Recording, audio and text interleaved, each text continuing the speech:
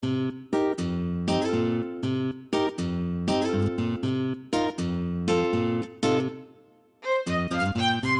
is your recovery rate?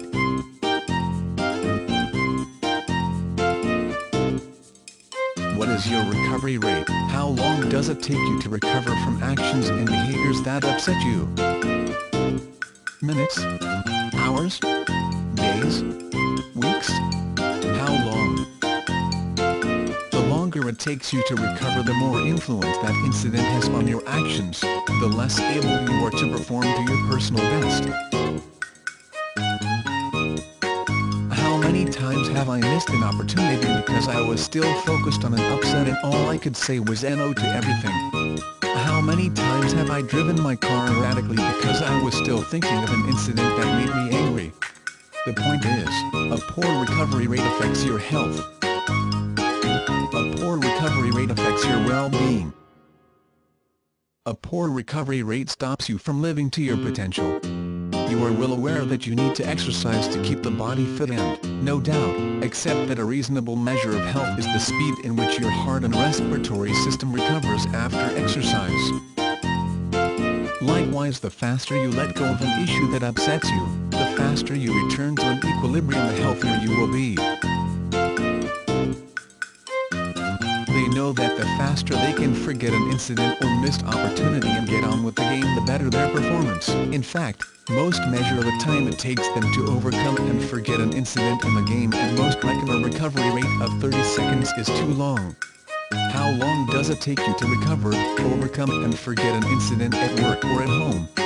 A method that I and many others use to help us reduce the recovery time is the method of the full STOP. Imagine yourself to be an actor in a play on the stage. Your aim is to play your part to the best of your ability. You have been given a script, and at the end of each sentence is a full stop. Now think about your life. Imagine life is no more than a play, a drama, and we each have a role to play in that drama.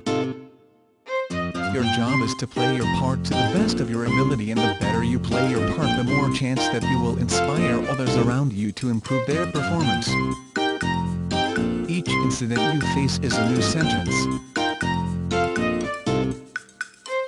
You have both moved on since you last met, so remembering the last occasion only keeps you in the past and stops you moving forward, stops you seeing new opportunities.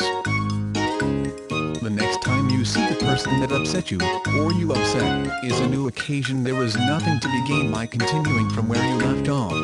The incident has finished.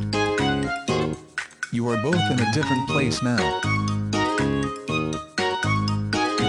Accept what has happened as part of your destiny and live with it, was a favorite phrase of hers. You cannot change what has happened. Sulking or brooding will not help. Analyzing will only give you a headache and keep it fresh in your mind. In the same way that you cannot enter the same river twice, you will never face the exact same incident again, so why analyze that one? You can then look at the habit and decide how you can change it.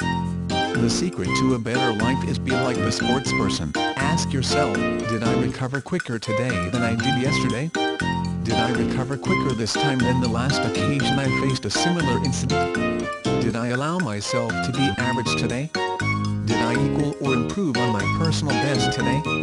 Don't live your life in the past, learn to live in the present, to overcome the past. Stop the past from influencing your daily life. Don't allow thoughts of the past to reduce your personal best. Stop the past from interfering with your life. Learn to recover quickly. What we are suggesting is not an easy path. To work on your recovery rate and make changes in your thoughts, behavior and attitudes requires a great deal of effort. However, the rewards are also great.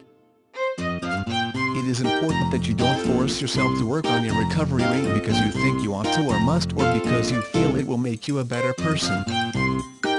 There's no benefit in that because you will not stick to the task. You can only improve your recovery rate when you can see that there is great benefit for the self. Once you decide you wish to improve your recovery rate, you will start to check and change your thoughts and behavior and make effort to perform to your personal best. You can check your progress by measuring the speed in which you are able to apply a full stop, the time it takes you to let go, the time it takes before you are functioning at or near your personal best again. Check yourself. What was my recovery rate after the argument with my partner? What was my recovery rate after I lost a sale? What was my recovery rate after I received a ticket for speeding? What was my recovery rate after I heard a friend was ill?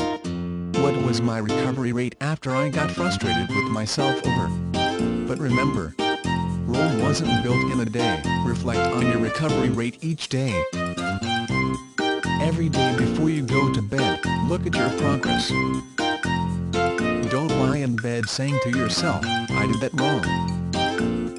I should have done better there.